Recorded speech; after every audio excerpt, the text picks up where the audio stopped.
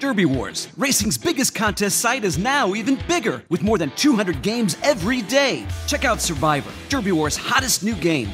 It's fun, easy to play, and for just $4, you could win $1,000.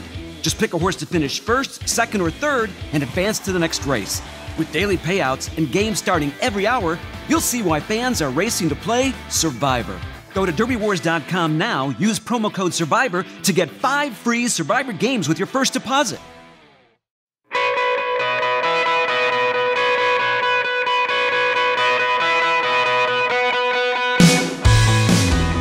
Welcome to another edition of HorseCenter, everyone. I am Brian Zipsy, and as always, I have the great pleasure of being joined by my co-host to the East Coast. That's Matt Schiffman. How are you today, Matt? I'm terrific, Brian. It's great to be doing the show with you. It snuck up on me. I think there's only 4 big 100-point Derby preps left, and there's a lot of horses that need some points. So we got big races to talk about. Perhaps no one bigger needing points than McCracken, and we're going to talk about that big bluegrass on Saturday at Keeneland here in a moment, Matt. But let's go backwards first. We need to talk about a few big Derby preps that happened last Saturday, and we're going to start down in South Florida, where Always Dreaming had been a horse people have been talking about for a while. He got some foundation as a 2-year-old. The son of Bodie Meister is undefeated in 3 starts this year, and his graded stakes debut was a big one in the Florida Derby, sir. It sure was. It was a wow performance from the young Todd Pletcher runner.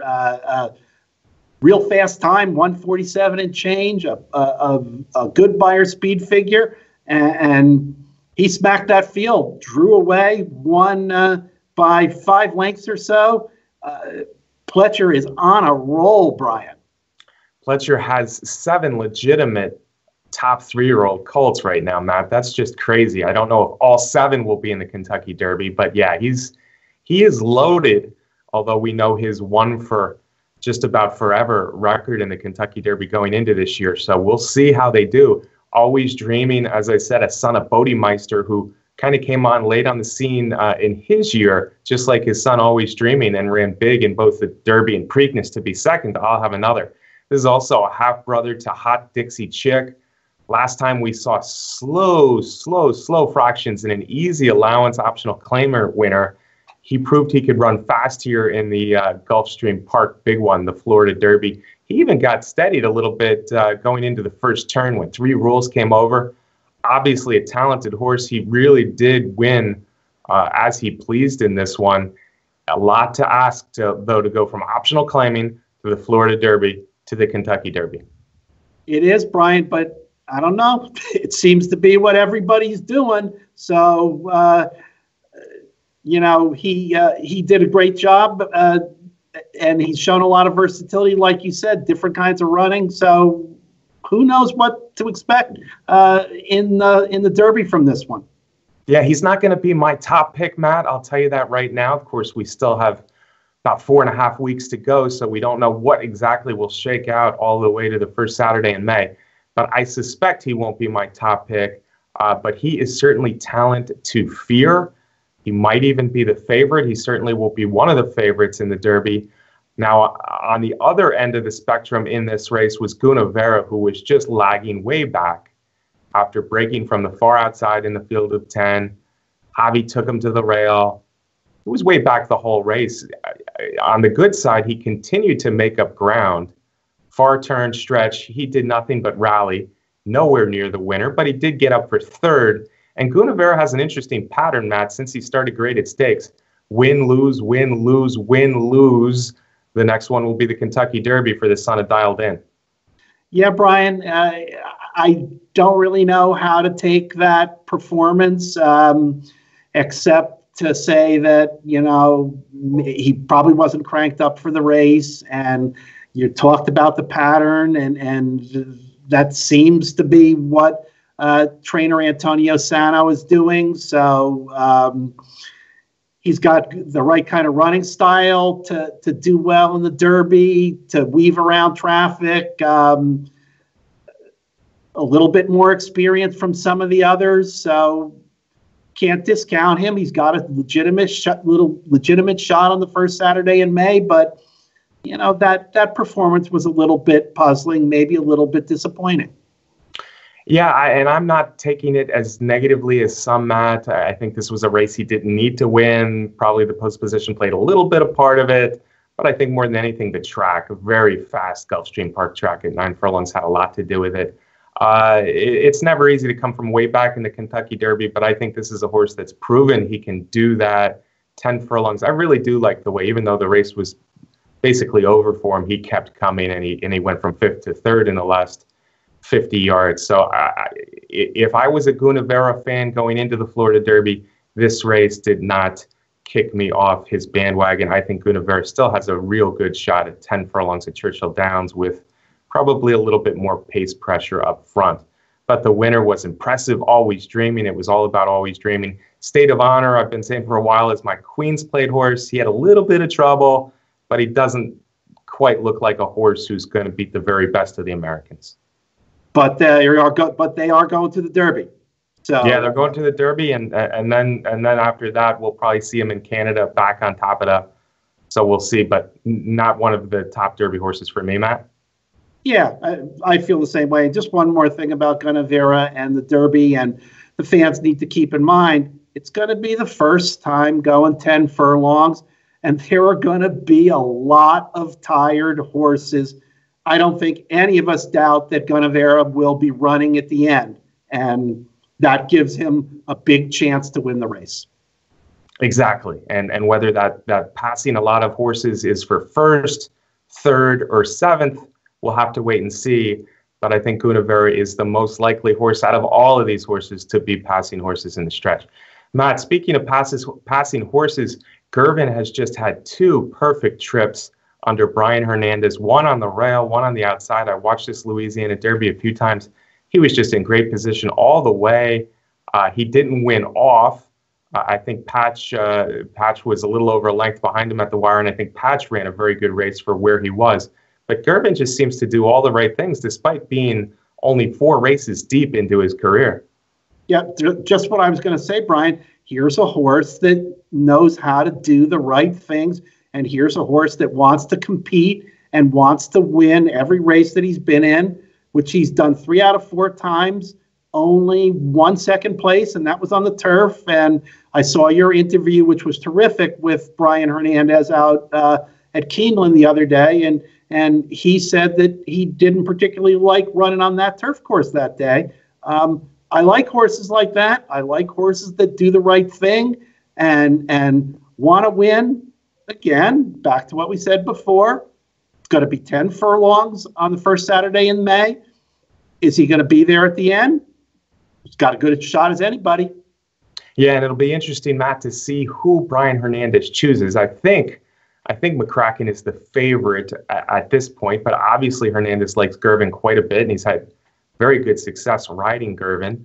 McCracken, of course, we already talked about a little bit, will be in the Bluegrass on Saturday, so that will help Mr. Hernandez make his decision, a big Derby decision for the young Louisiana native. Now, this horse also has some family. He's the son of Taylor Vacati, who was a very nice horse, probably at middle distances was his best distance. He's out of a Malibu Moon mare named Catch the Moon, though, and Catch the Moon has already produced Cocked and Loaded, a multiple stakes winner. So Girvin's bred to be a good one. Not sure about 10 furlongs yet, and I'm not sure if he's as fast as some of the very best in the division. But Girvin, I would not talk anyone off of Girvin if they think he can win the Kentucky Derby. Yep, I feel the same way. And of course, Brian Hernandez does have a little bit more of a long-standing relationship with trainer Ian Wilkes of McCracken. So that could factor into the decision. Yeah, Girvin trained by young Joe Sharp, who's married to Rosie Napravnik, who rides this horse in the mornings. On the other side, Ian Wilkes, as you mentioned, was the trainer of Fort Larned, who Brian Hernandez rode to Breeders' Cup Classic victory.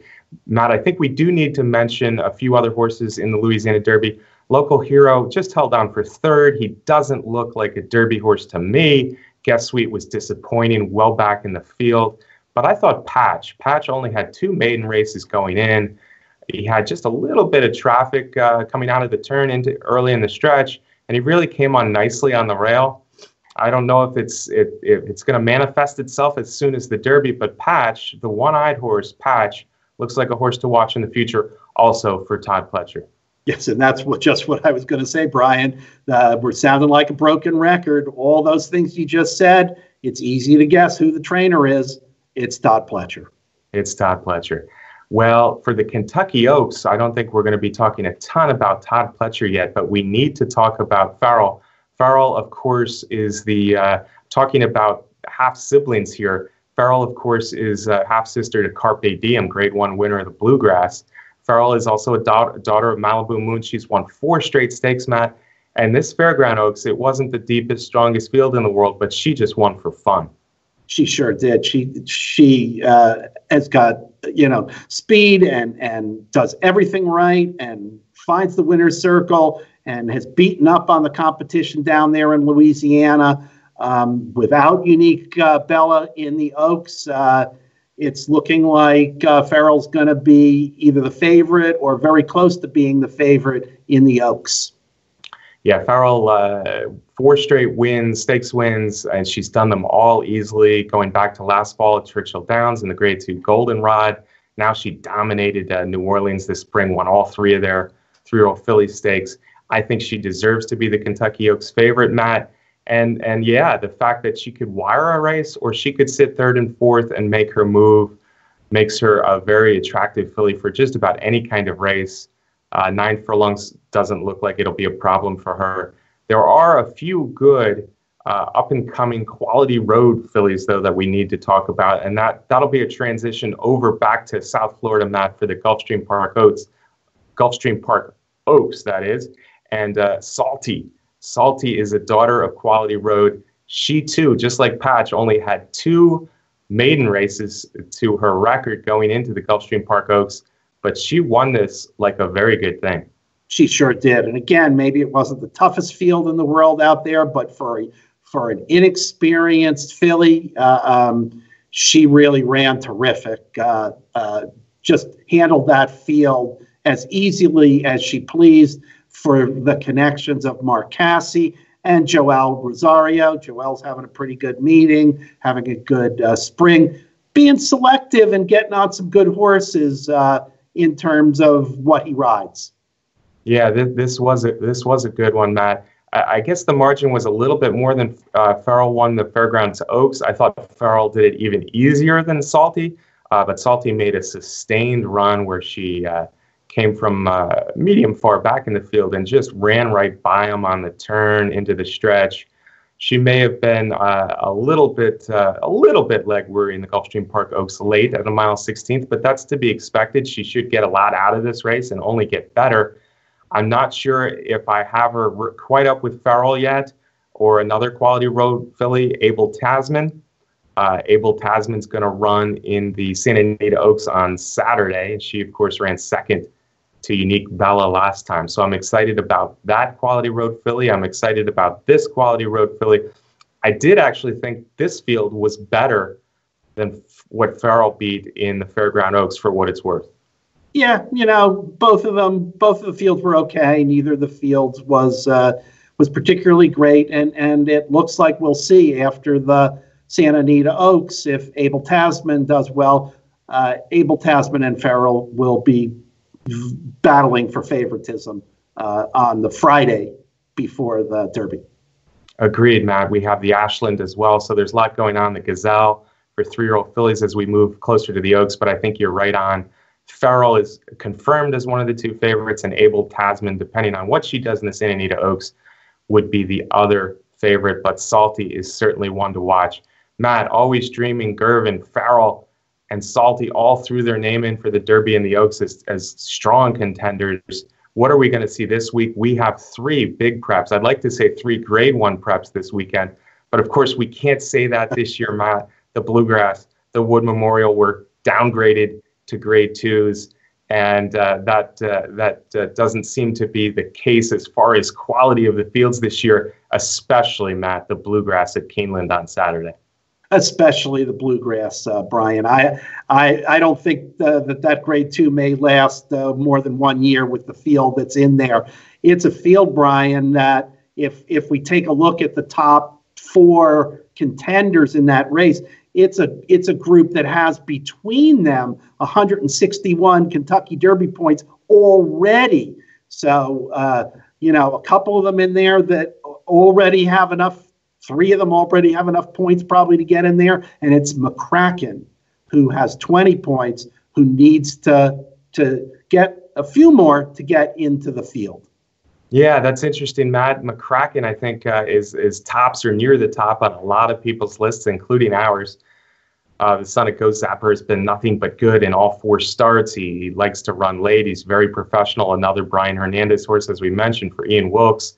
McCracken seems like the real deal. He had a slight setback that caused him to miss the Tampa Bay Derby, but now he's working very well. As you mentioned, Brett Workman and I were out at the workout on Sunday morning. McCracken looking good. McCracken is the horse to beat in the Bluegrass, but McCracken could run a very good race in the Bluegrass and get beat, Matt, because this is a strong field. The three that I think you were talking about in addition to McCracken include Tappert, a very impressive winner of the Tampa Bay Derby after running second behind McCracken in the Sam F. Davis, a very good second. J-Boy's Echo is an improving Dale Romans runner who looked awfully good in the Gotham, beating Cloud Computing and Ella Reeb, which I think is a better Gotham than we've seen a lot in recent years. And then, of course, Practical Joke, who was a very strong 2-year-old, won the Champagne, third in the Breeders' Cup Juvenile. And Practical Joke ran a decent race in his return, went second in the Fountain of Youth. I'll throw in the others that I know: Wild Shot, It's Your Nickel, and I Rap. And all three of those are capable of running with the top four at their best. So it's an interesting field. And like I said, McCracken is the horse to beat in here, but wouldn't be a surprise at all if he is beaten. Yeah, Brian, because he's only had that one race this year, the Sam F. Davis. That's a couple months ago, and even if he runs a big one, he's entitled to maybe be a little short, especially when you're running against this kind of competition. J-Boy's Echo ran fantastic, and Dale Romans, I'm sure, will be telling us all this week about how that horse has been getting better and better and better. And Chad Brown can do wonders with horses with Practical Joke and Tappert. Todd Pletcher, that's a tough field and a talented field. Yeah, and the way Pletcher's been rolling of late, Matt, you have to give an extra look to Tappert. And looking back at that Sam F. Davis, he really did have some traffic trouble mid-stretch before coming out and running on. McCracken was the winner all the way, but Tappert ran a very good race that day. And then, of course, the Tampa Bay Derby, he was much the best. So that was a validation of the good form from the Sam F. Davis. Of the next two favorites, J-Boy's Echo and Practical Joke, I think one of them is more of a likely 10 furlong horse.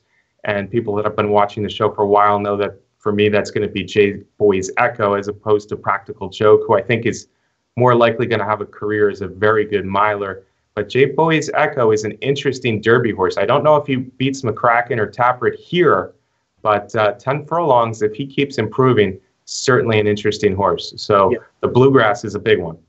Yep, and without question, J-Boy's Echo is, we said that about Guinevere. J-Boy's Echo is one of the horses who's likely to still have some run at the end of the Derby.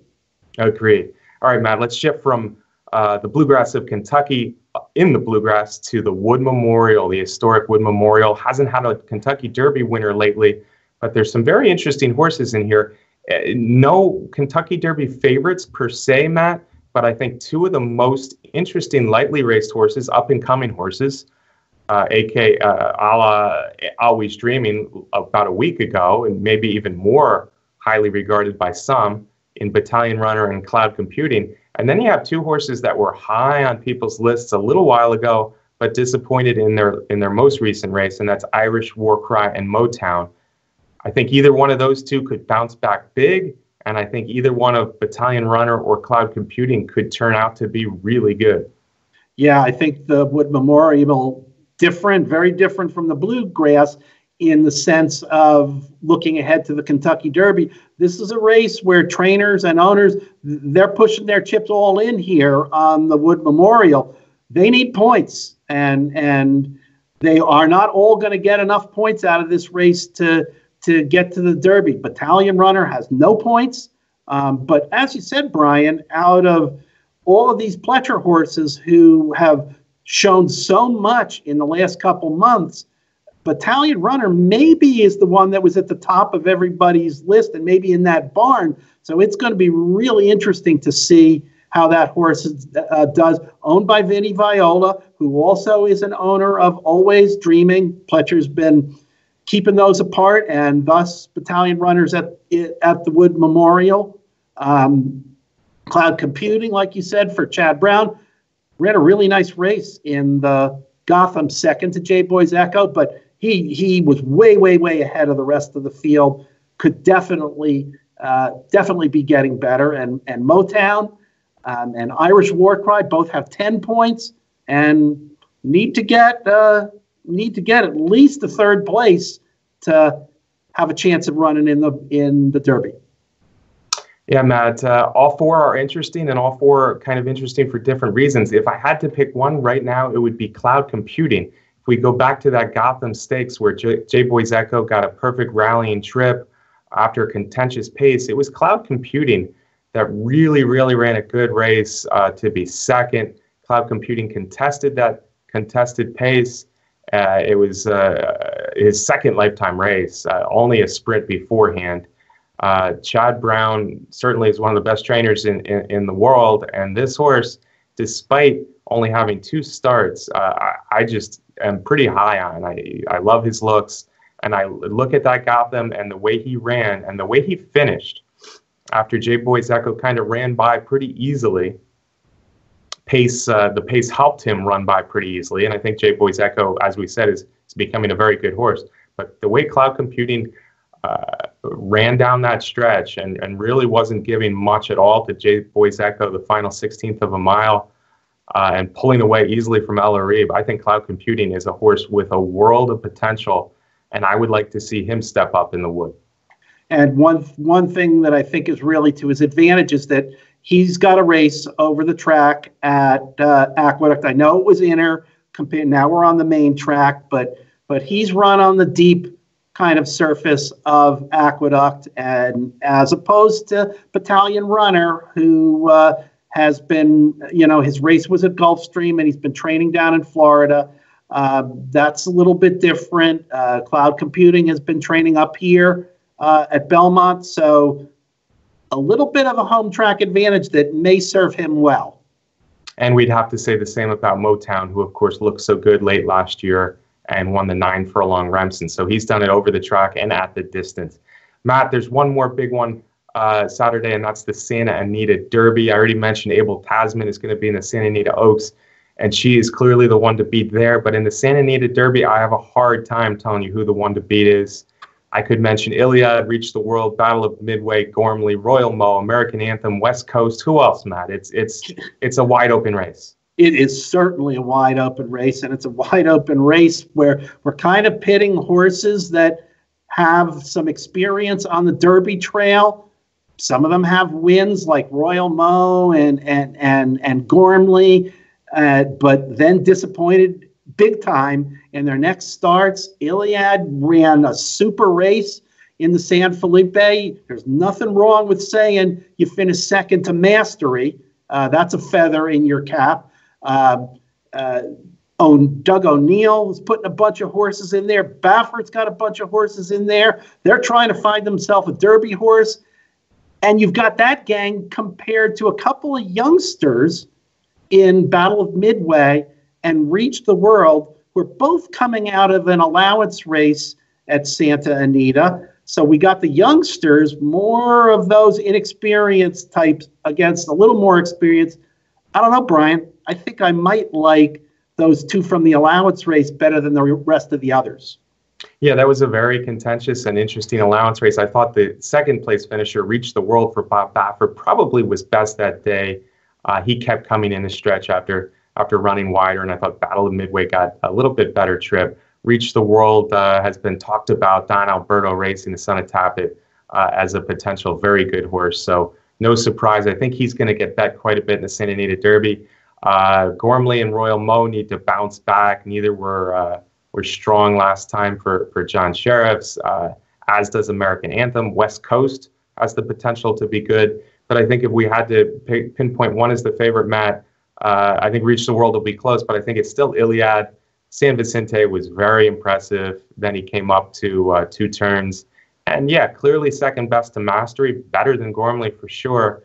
So Iliad for Doug O'Neill might be the horse to beat in here. And yeah, if you were a fan of Mastery, like so many of us were, Iliad is a natural horse to kind of take over the West Coast division right now.